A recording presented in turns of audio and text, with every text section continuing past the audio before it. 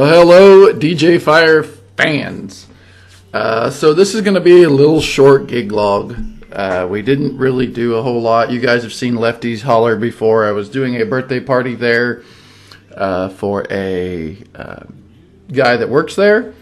He is the maintenance slash janitor guy, and it was his birthday, so we kind of brought in a little birthday show for him. I just want to run down through the setup here and let you guys know we did kind of do the speakers a little different due to the low ceilings, and that way the lighting could show up better. As you notice, those stingers, I tell you what, I love those things. I will use those every single time at that show, along with all my shows. But let's get started off with the lighting. Here you're looking at the U-King. It is the spider rotating spider light. We also have the Stinger, ADJ Stinger on that side. Over here we have one of our brand new moving heads, and if you guys want to know more information about that, go check out my Nathan343 product review channel. There's going to be a video coming out on that very soon.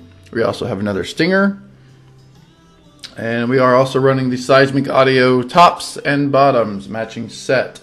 Now I just set the tops on top of the speakers due to if I put a sub pole on top of those speakers almost touch the ceiling, even with the sub poles all the way down. So I need to figure out some sort of pole that I could put in there and make that would make them sit a little bit shorter, but also it would block some of the lighting. I don't have a whole lot of room there, so yeah. But we're gonna let you guys check this out. They're doing a little group dance, and I hope you enjoy it.